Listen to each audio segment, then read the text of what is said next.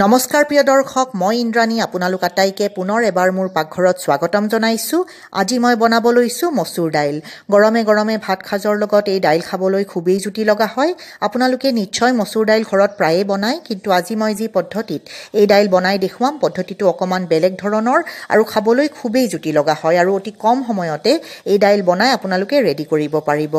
প্ৰিয় দৰ্শক মই আশা ৰাখিছো মোৰ ৰেচিপিটো আপোনালোকে ভাল পাব বুলি গতিকে লাইকটো দিবলৈ নাপাহৰিব আৰু যদিহে এতিয়ালৈকে মোৰ চেনেলটো আপোনালোকে সাবস্ক্ৰাইব কৰা নাই এই মাত্ৰ সাবস্ক্ৰাইব কৰি লওক আৰু ওচৰত থকা বেল বাটনটো দবাই দিব যাতে মই আপলোড কৰাৰ লগে লগে ৰেচিপিবোৰ আপোনালোকে গম পাই যায় আৰু চাব পাৰে প্ৰিয় দৰ্শক আহক মসুৰ দাইল মই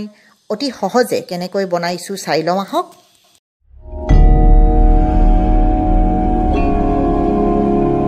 এয়া গেছত কুকাৰটো বহাই দিছো কুকাৰ ভালদৰে গৰম হোৱাৰ পিছত 3 টেবুলস্পুন মই মিঠাতেল ব্যৱহাৰ কৰিছো তেলখিনি ধোঁৱা ওলোৱাৰ লৈকে ভালদৰে গৰম কৰি লম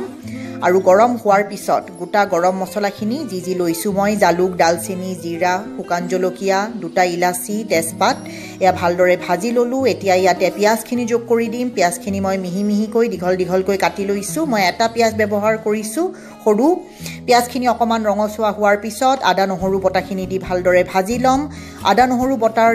কেঁচা ভাৱটো যোৱাৰ পিছত ইয়াতে মসুৰ দাইলখিনি যোগ কৰি দিম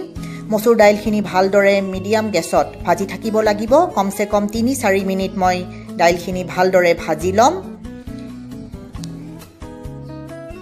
এয়া চাওক আপোনালোকে চাব পাৰিছে খুব ধুনীয়াকৈ ভজা গৈছে এতিয়া ইয়াতে সোৱাদমতে নিমখ আৰু আধা চামুচ হালধি যোগ কৰি দিম এইখিনি মিলাই পেলাই ভালদৰে ভাজি থাকিম এয়া চাওক দাইলখিনি খুব ধুনীয়াকৈ ভাজি ললো এতিয়া ইয়াতে পানী যোগ কৰিব লাগিব আন্দাজ মতে পানী দিব খুব এটা গোটা হলে মসুৰ দাইল ভাল নালাগে গতিকে জোখমতে পানী দিম পানীখিনি উতল আহিবৰ কাৰণে থম গেছটো বঢ়াই দি থম পানী উতল আহালৈকে খুব ভালদৰে মিলাই দিম দাইলখিনি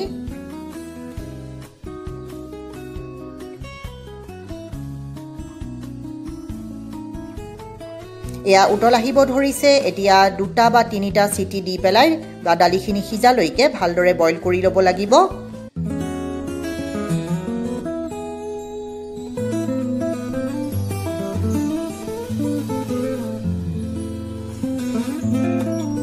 এয়া চাওক হৈ গৈছে এতিয়া ভাপখিনি নিজে নিজে গুছি গৈছে প্ৰেছাৰটো নিজে নিজে নোহোৱা হ'ব দিব লাগিব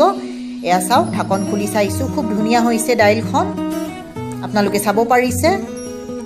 প্ৰিয় দৰ্শক এয়া মসুৰ দাইল বনাই মই আপোনালোকৰ সন্মুখত পৰিবেশন কৰি দেখুৱাইছো ওপৰত কেইখিলামান মই ধনিয়া পাত মিহি মিহিকৈ কাটি দিছো ধনিয়া পাত দিয়াটো অপচনেল হয় আপোনালোকে ভাল পালে দিব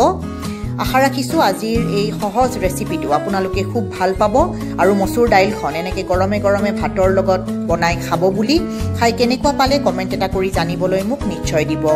প্ৰিয় দৰ্শক আজি সময় উলিয়াই আপোনালোকে মোৰ এই ৰেচিপিটো চালে অশেষ ধন্যবাদ পুনৰ লগ পাম অতি সোনকালে আৰু এটা নতুন ৰেচিপিৰ সৈতে ধন্যবাদ